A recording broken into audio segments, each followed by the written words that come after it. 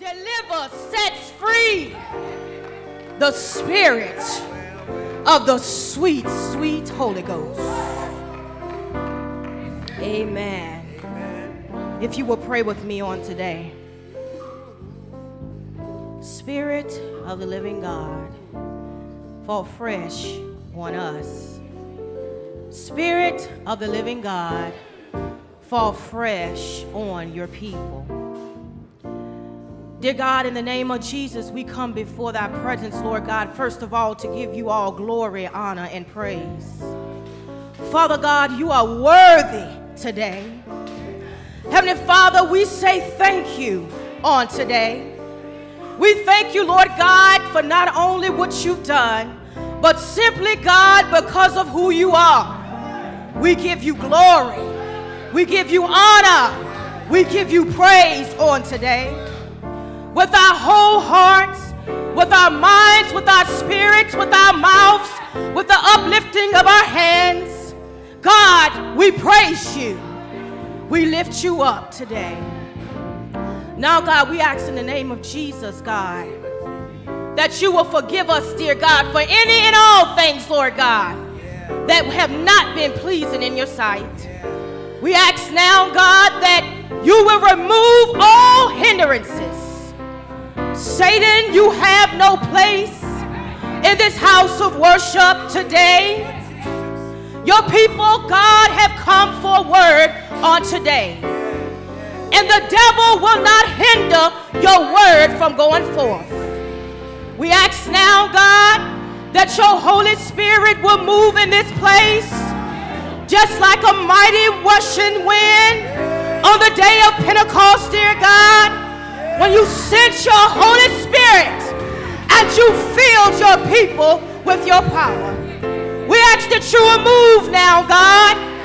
Move from heart to heart and from breast to breast in a mighty way, God, like only you can. Strengthen now your servant. Strengthen me, God, from the crown of my head to the sole of my feet. Fill me with your Holy Ghost, God, to do your work and to do your will just one more time. Help me to speak, Lord, those words and the message, Lord God, that you have given me to give unto your people. The devil is a liar today. Satan, you are a liar today. You have no dominion, no authority, no power in this house of worship. Now, God, may the words of my mouth and the meditation of my heart be acceptable in thy sight. O Lord, my strength and my Redeemer. It is in the name of Jesus, that mighty, mighty, mighty, mighty name of Jesus, that all-powerful and all-glorious name of Jesus. We pray this in all prayers. Let the people of God say amen, amen, and amen. Hallelujah. We give God all glory, honor, and praise on today. Let's give God a hand clap of praise for what he has done in this house of worship already on today. Somebody came here today to hear a word from the Lord. Somebody came today to receive their breakthrough. Somebody came on today to receive their healing. And so on today, we're going to give God all glory, honor, and praise for what he's already done and for what he is about to do. We thank you, Jesus. We thank you, Jesus. Give our glory and praise to the angel of this house in his absence, our awesome, awesome, powerful pastor, the Reverend Leroy Cherry. Give God all glory and honor. And we thank him on today. I ask that you will pray with me and for me as I bring forth the word on today. The devil is trying to have his way in my body. But I say what Paul said. I glory in my infirmities, because I know that in my weakness, God's power and strength is made perfect. If you would turn with me to the book of Numbers. To the book of Numbers, the 14th chapter.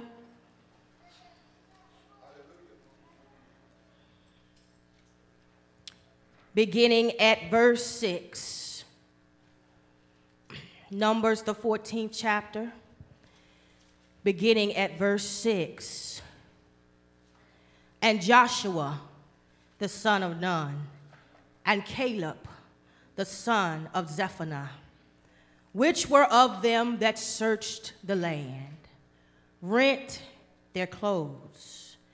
And they spake unto all the company of the children of Israel, saying, the land which we passed through to search it is an exceeding good land. If the Lord delight in us, then he will bring us into this land and give it us, a land which floweth with milk and honey. Only rebel not ye against the Lord, neither fear ye the people of the land. For they are bread for us. Their defense is departed from them, and the Lord is with us. Fear them not. If you will, just for a moment, I would like to speak from the subject, don't give up. The promise is near. Amen. Don't give up. The promise is near. A promise is a declaration that one will do or refrain from doing something that is specified. It is a binding declaration that gives the person to whom the promise is made a right to expect or to claim the performance or forbearance of an identified and specific act. It is an oath, a pledge, a vow, a covenant that is made by one person to another. A promise may be written or verbal, absolute or conditional, lawful or unlawful, or expressed or implied. But regardless of the contents of the promise or the manner in which it is given, in all scenarios, the recipient of the promised word or deed stands in expectation that he or she will receive exactly what is guaranteed by the promise giver. Not only does he or she stand in expectation of receiving what is promised, but it is expected that the promiser has the power, the authority, and the will to fulfill and perform it. The promisee believes, trusts, and has faith that the promiser will honor his or her commitment and obligation, uphold the terms set forth in the agreement, and deliver at the appointed time.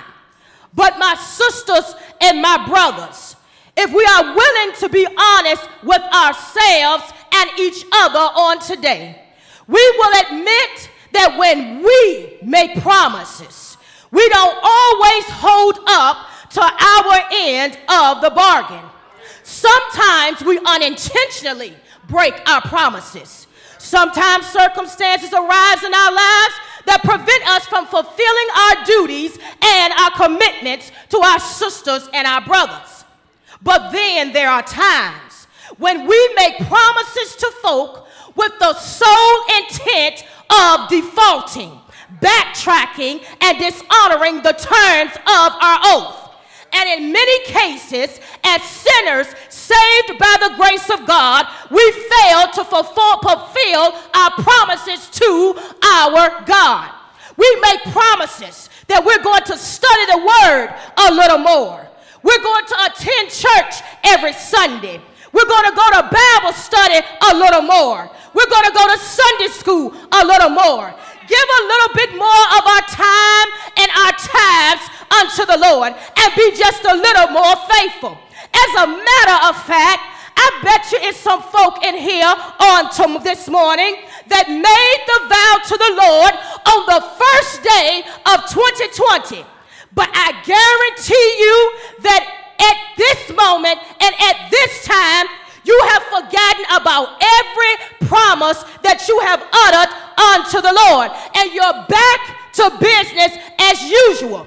You're not studying the word like you're supposed to. You're not praying like you're supposed to. You're not coming to Sunday school like you're supposed to. You're not giving your tithes and your offerings like you're supposed to. But thanks be to God Almighty that when he makes a promise, when he makes a covenant with his people, when he tells you that he can and he will do something for you, you better believe with assuredness that it will come to pass. You don't have to wonder about it. You don't have to worry about it. You don't have to stress about it. If God said it, then that settles it. And no matter what the circumstances may be at a particular point in time, no matter how far away from your promise that you may seem, and no matter how difficult the path may be to your promise, or how difficult it may get on your path to your promise, you can rest assured that if God said it, if God said it, if God promised it, then it is so. And it shall come to pass. All you have to do is trust, believe, and stand on God's every word.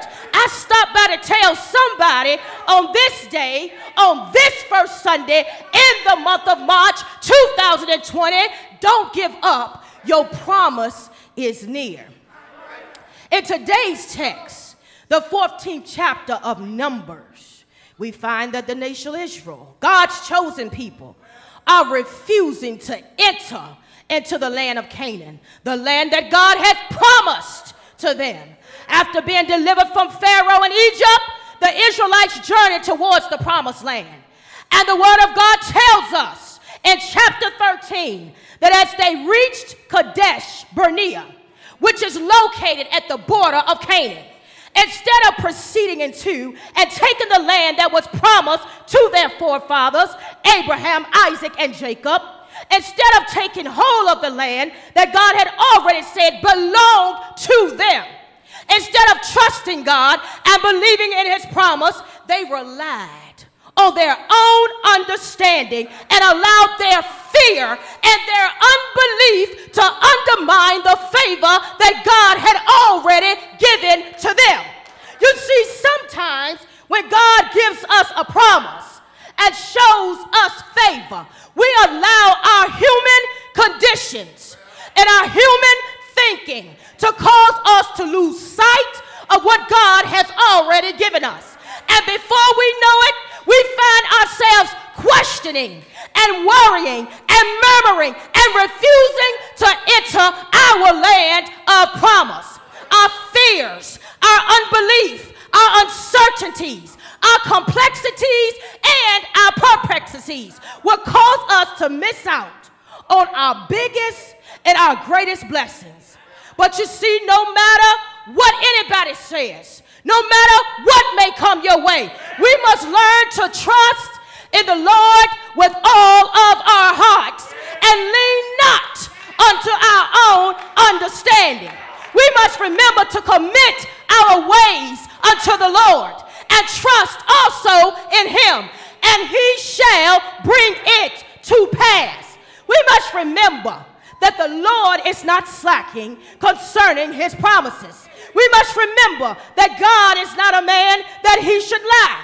We must remember that God's promises are a declaration and assurance that he can and he will bring to pass whatever it is he has said. If he promised it, then it is so. It doesn't matter what the devil says. It doesn't matter what your friends, your family, or your enemies says. If God promised it, if God promised it, if he promised it in 1950, if he promised it in 2000, if he promised it in 2010, if he said it in 2020, you can rest assured with all your heart and soul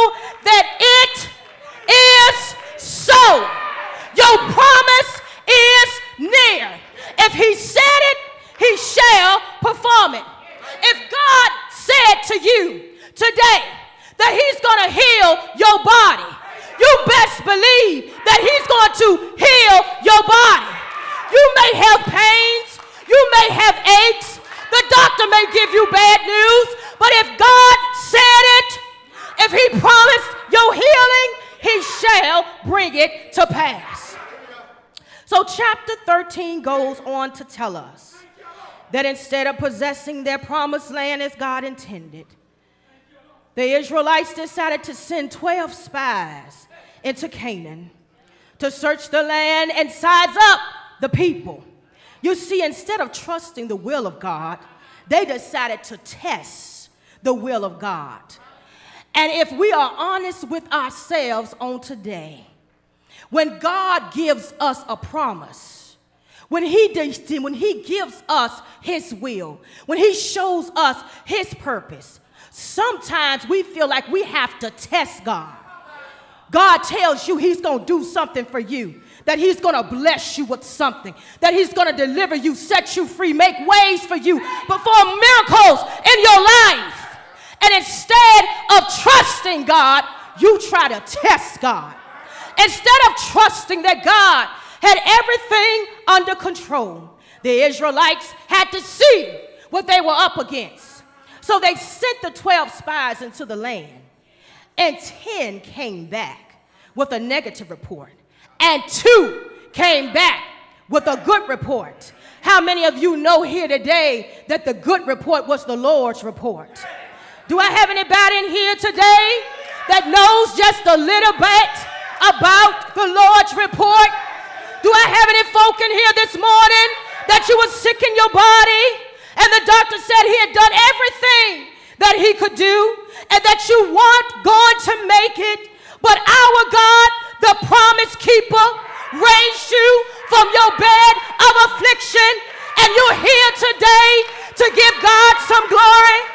Do I have anybody in here this morning that folk told you you would never amount to anything, that you would never be anybody, that you would never go anywhere, but you standing here today more than a conqueror, more than victorious, because our God, the promise keeper, made you somebody? Do I have any folk in here this morning that you applied for a loan, you applied for a house, you applied for a car, you applied for a job, and the people told you that your credit was too bad, that you didn't make enough money, that you weren't qualified, but you're standing here today with money in your pocket, a full bank account, a home owner, a car owner, with a salary job with benefits, because our God, the promise keeper, made you qualified and gave you the blessings that the devil, that your family, that your friends said that you didn't deserve. How many of you here today are going to believe the good report? How many of you today are going to believe the Lord's report? I tell you on this morning, my sisters and my brothers, don't give up. The promise is near. As a result of the report of the 12, the Israelites began to murmur and complain against God. And they decided that they were not going to take possession of the land that God had promised them. So here in today's text, Joshua and Caleb makes a plea with the people of Israel and encourages them to take the land that God had promised him. And my sisters and my brothers, when God gives you a promise, when he promises you a blessing, should nobody have to encourage you. Nobody should have to make you. Nobody should have to plead with you to take hold of the land that God gave you, the promise that God gave you. And so on today, my sisters and my brothers, as you journey through the year of our Lord 2020, as you continue on your path, this path called life, I challenge you to consider and embrace 3 key factors when God makes you a promise. The first thing I want you to remember and embrace is that you got to believe God. You got to believe him at his word. Whatever he said, it shall be so. In today's text, Joshua and Caleb, in the midst of their deep distress over Israel's refusal to enter Canaan, reminds the people that the promised land is an exceeding good land that flows with milk and honey. In other words, the promised land was a land of substance and abundance. There was an abundance of cattle raising and rich fertilized soil for growing and harvesting crops. They also tell the people not to fear the Canaanites and Amalekites because God was with his people. You see, the Amalekites and the Canaanites were giants to the Israelites. And because of their smaller stature, and because of the Canaanites and the Amalekites' larger stature, the people of Israel feared. And if you will be honest with yourself and everybody else today, some of us are standing in the presence and facing some giants on today.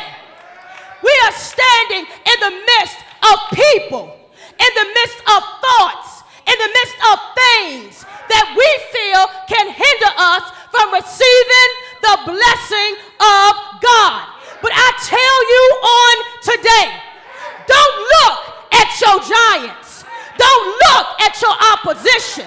If God promised you a blessing, the promise giver and the promise keeper promised you a blessing.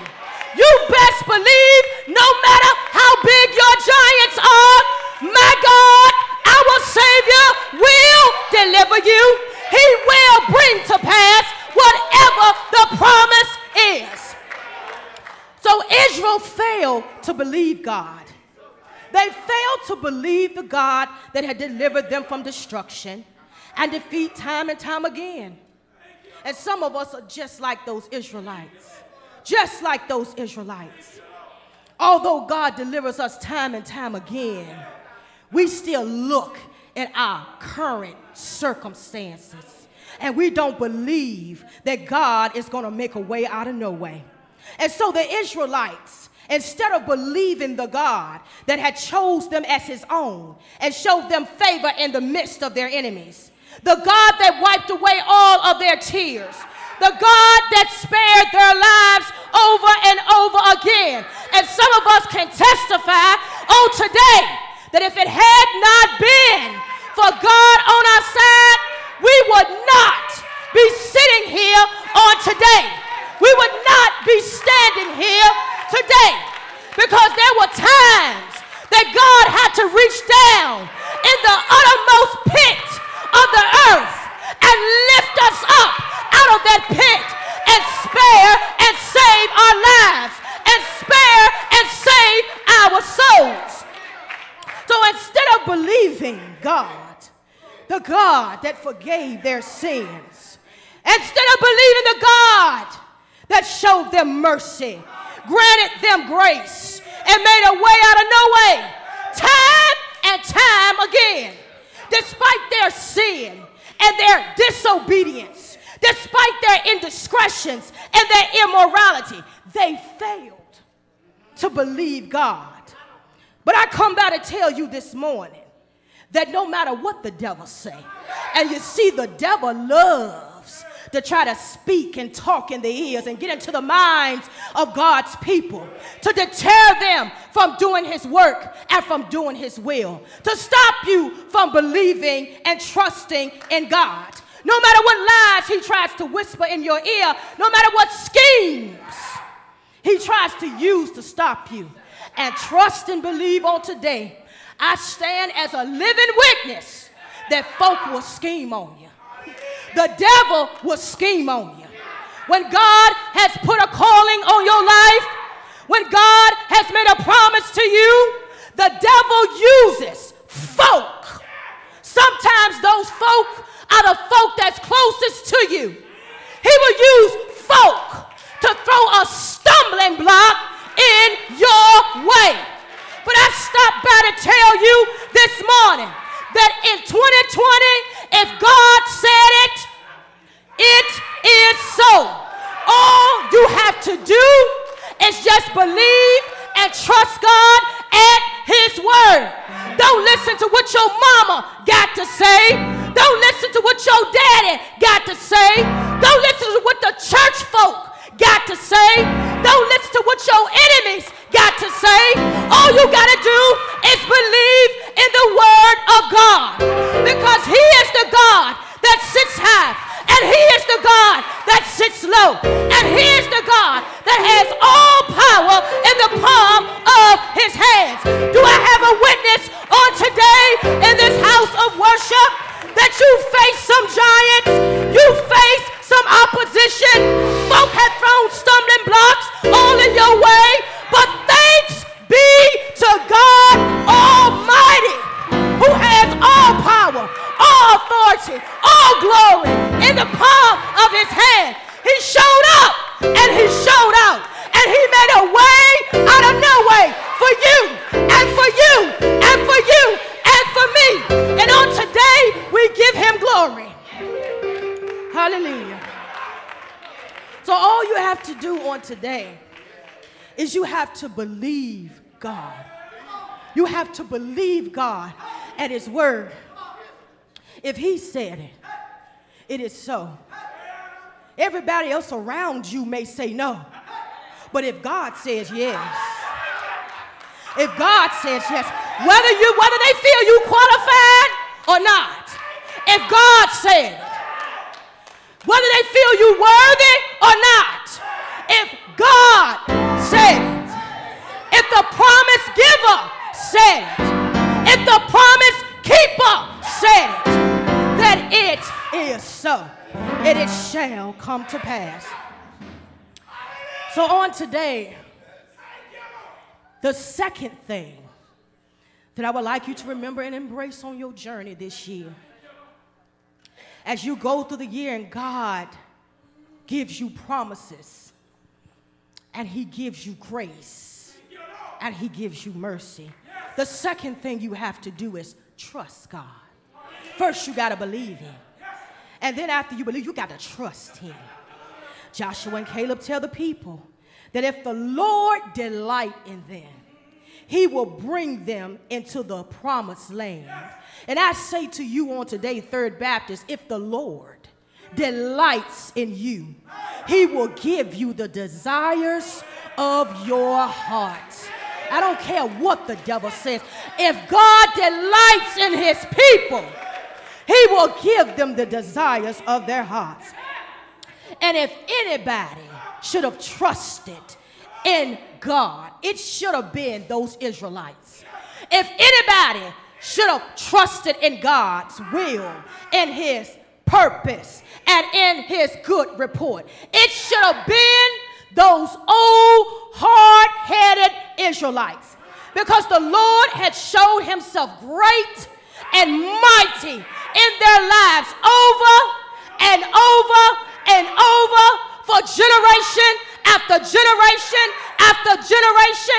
How many people do I have here in the house today that can say that God has showed himself great and mighty in your life over and over and over and over again, time after time?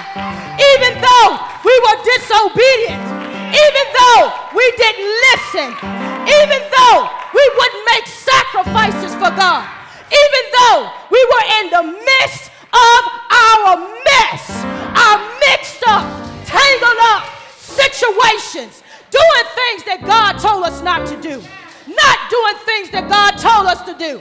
How many can say that on today God showed you mercy and he granted you grace, and he still showed himself great and mighty, a strong tower in your life, mighty in battle in your life? So in the midst of Israel's mess, God never failed to deliver on his promises.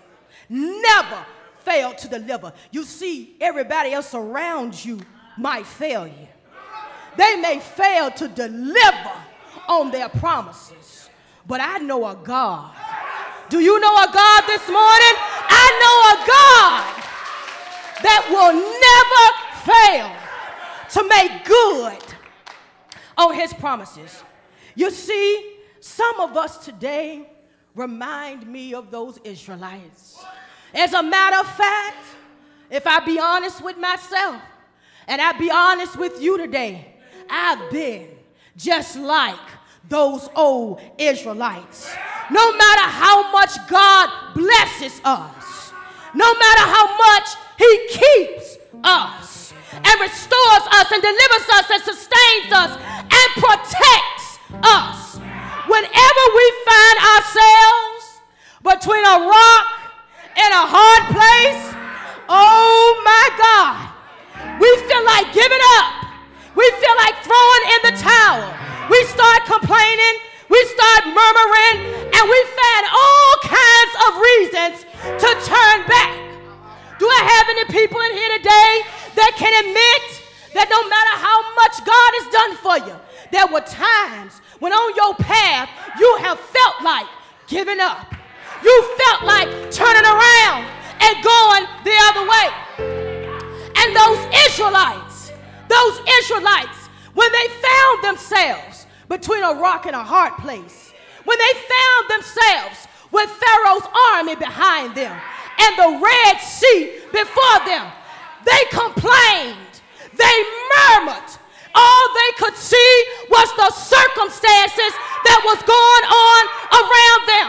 But thanks be to God Almighty that although they didn't look at Jesus, although they continued to focus on their circumstances, God still made a way out of no way. And I tell you on today, no matter what's going on around you, God will still make a way. But I want to serve you notice on today that God's promises never, ever come without a struggle. Every promise has some type of opposition, an obstacle that you got to get over, some kind of hurdle that you have to face. Because in the midst of our trials, in the midst of our situations, our circumstances, our tribulations, in the midst of our hurt and our pain, in the midst of our wilderness circumstances, our wilderness stances, I tell you on today that God will make a way out of no way. And I tell you that the circumstances that you face in the wilderness will prepare you and place you in position to receive your promise, the promise that God has gave you. Whenever God makes a promise, you best believe you will have to face some giants. There will be opposition. The people of Israel refused to enter the land of Canaan, the land of promise, because they were afraid of their oppositions. How many folk here today will admit that you have been afraid of your opposition? Can I get a witness this morning? Some folk have been afraid of their opposition. But you know that God, even though they had faced their opposition, even though there was trouble in the land, even though they faced some giants, God already had a plan of defeat. He already promised his people that he would overtake the inhabitants and possess the land. But they still did not trust him. They trusted the word of the naysayers. Do I have anybody here this morning that knows a little bit about those naysayers? You know what I'm talking about, those naysayers? They always got something negative to say. Those Debbie Downers, those folks that like to exaggerate the situation. God gives you a promise, and instead of them seeing the glass as half full, they see it as half empty. Those naysayers, those folks that tell you you're never going to amount to anything. You're never going to make it. You're never going to be anybody. You're not going to get healed. The doctor has already given you up. Your husband, your wife is not going to get it straight. Your relationship is over. Those Debbie Downers, those naysayers. But I'm saying today that no matter what folks say, or how negative or hopeless it may seem. No matter how big your opposition, all you got to do is trust in the Lord. Trust in the Lord with all your heart, and lean not unto your own understanding. In all your ways acknowledge him, that's the Lord, and he will, and he shall direct your path. Best believe today that God's got your back, and everything is going to work out in your favor. God is your refuge. He is your strength, and he is your ever-present help in the time of trouble. You are more than a conqueror through him that loves you. You can do all things, not some things. You can face all things. You can go through all things. You can do all things through Christ that strengthens you. And when the enemy shall come in like a flood, the Spirit of the Lord will rise up a standard against him. So don't you give up on today. Don't you give in on today. I tell you with assuredness, don't give up. Your promise is near. The last thing, and I'm going to be very quick, the last thing that you must do, I want you to embrace and remember on your journey to your promised land, is you got to obey God. You got to believe him. You got to trust him. And you got to obey him. See, a lot of folks don't like to hear about obeying God. We think that God's supposed to show up on our behalf whenever we want, but we don't have to obey God. But I'm telling you this morning that obedience is better than sacrifice. And if you don't obey God, there's going to be some trouble at the end. Joshua and Caleb urged the people to rebel not ye against the Lord. God's chosen people had a history of being disobedient. They disobeyed him. He would chastise them. He would give them mercy, extend his grace, and deliver them from their circumstances. And this was a normal pattern of behavior for the chosen nation. Do I have anybody in here this morning that will admit that at some point in your life, before Jesus came and saved your soul, that you've been disobedient? You've had a normal pattern of behavior of disobedience.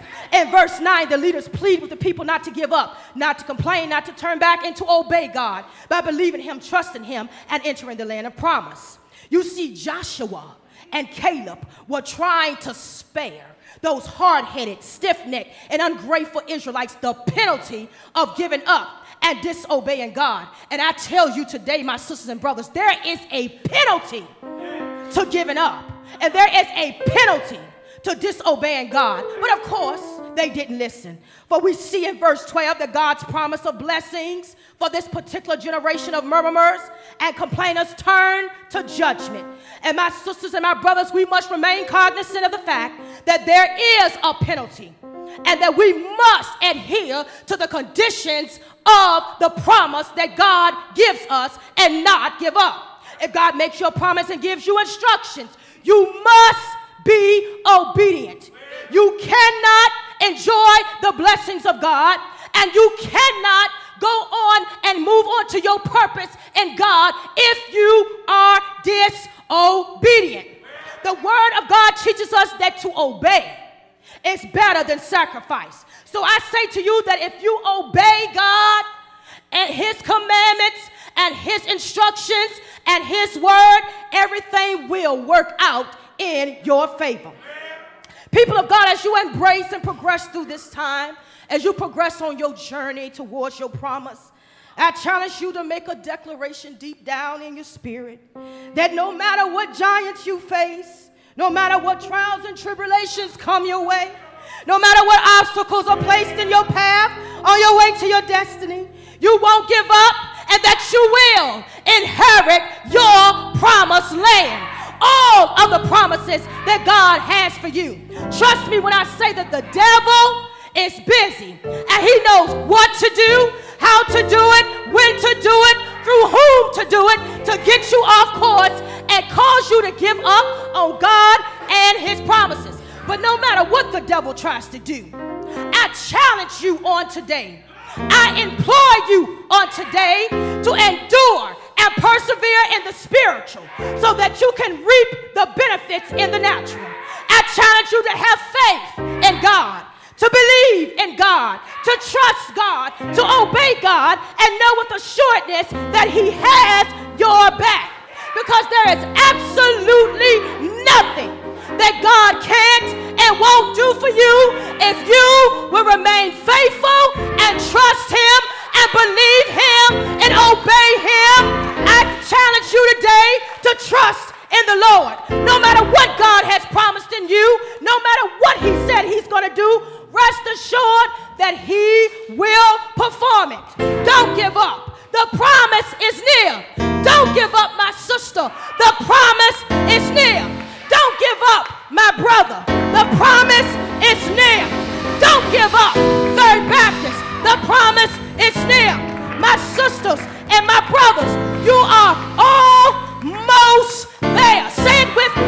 I am almost there. You are almost there. You are almost there to your destiny.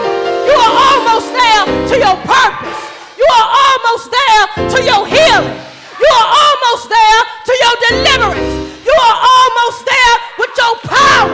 You are almost to the end, and you're near, very near to your promise. And I can imagine on today, I can imagine that over 2,000 years ago, when Jesus went to the cross and He died for our sins, when He suffered, bled, and died for me and for you, and for you and for you, when He took on the penalty of sin, I can imagine that as Jesus was going to that old rugged cross, when He was traveling to old Golgotha, when He was traveling to die on the cross, I can imagine the angels, the heavenly angels whispering in Jesus' ear, saying, Jesus, you are almost there. As they mocked Him, and they scorned Him, and they beat Him, and they whipped Him, I can imagine and picture in my mind the heavenly angels whispering in His ear, Jesus, you are almost there. As they put nails in His hands and nails in His feet, I can imagine and I can hear the devil trying to discourage Him. But I can hear the heavenly angels saying, Jesus, you are almost there. As the third hour rolled around, and the 6th hour, and the 9th hour, and when He cried out to His Father, I can hear the angels saying, don't give up, don't give in, don't throw in the towel. Your purpose is almost here. You are almost there.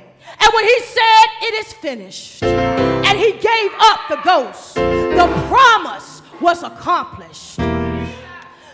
I'm so glad today that on the third day, do I have anybody in the house today that can praise God for the third day? Because on the third day, God rose with all power in His hands. And I'm glad on today that He rose with all power in His hands. And because He has all power in His hands, I have the victory over all of my circumstances. I have the victory on my path to my destiny. I have the victory over my enemies and over the devil. I have dominion over the devil. I have power over the devil. And there's nothing that he can tell me to deter me from the Lord. Do I have anybody in the house today that you've been waiting for a long time? You've been waiting for a long time. God has placed something on your life. He's placed a call, a purpose on your life. He's giving you a promise, and you've been waiting and waiting and waiting and waiting and waiting. And while you're waiting, the devil has showed up. Time and time again, he showed up. You've been waiting for years for your promise to come to fruition.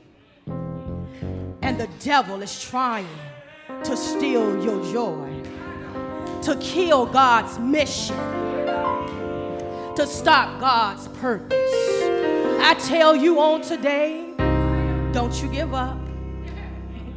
Don't you give up. Don't you throw in the towel. Don't you listen to the devil. You put all your faith and your trust in the Most High God, the God who made the heavens and the earth, the God that sits high and the God that looks low. I tell you, don't give up, my sisters and my brothers. Your promise is near on today. You may stand at this time. The doors of the church is open. The doors of the church is open today.